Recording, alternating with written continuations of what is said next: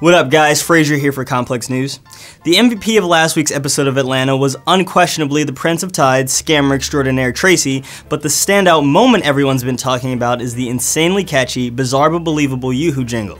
The commercial spot featured new character Clark County, the rapper Alfred and Earn encountered at Bizarro Spotify, who's presented as the anti-paperboy. Affable and charming, with the personality and easily palatable music that makes him beloved by white executives and big corporations. In last night's episode Moneybag Shawty, Clark returned when Alfred and Darius visited him for a casual studio session. But they quickly learned shit is far from consistently sweet in Clark's world. His apparent harmlessness turned out to be a grave misconception, and he's got goons on deck ready to pop at a moment's notice.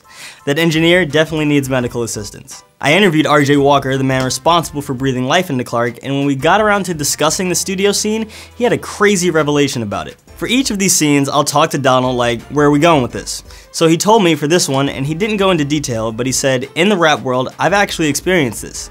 The rapper, he's in the studio and he had to, pull something out or have someone do something for him, but you wouldn't think he would do that. So he told me this is actually inspired by something that actually happened. Wow. Not only does that make what was already a hilarious scene even funnier, but it's also kinda wild. Now I really want to know which rapper Donald witnessed do this. It's nuts how many other rappers probably have anecdotes similar to this one and what other types of insane shit goes down in the rap world. RJ told me Donald did not go into detail though, so if he didn't tell the actor recreating the event, then the rest of us will probably never know. Elsewhere in the interview, RJ revealed that we definitely have not seen the last of Clark County. He won't be in every episode, but we should expect a lot more of him in the weeks to come. Clark County plays the game so well that you think he's that, but if you try him, he'll handle you. He has a great poker face first off, but without spoiling anything, it doesn't mean he's invincible, and I'ma just say that. So head over to complex.com to read my full interview with RJ where we also talk about the YooHoo commercial.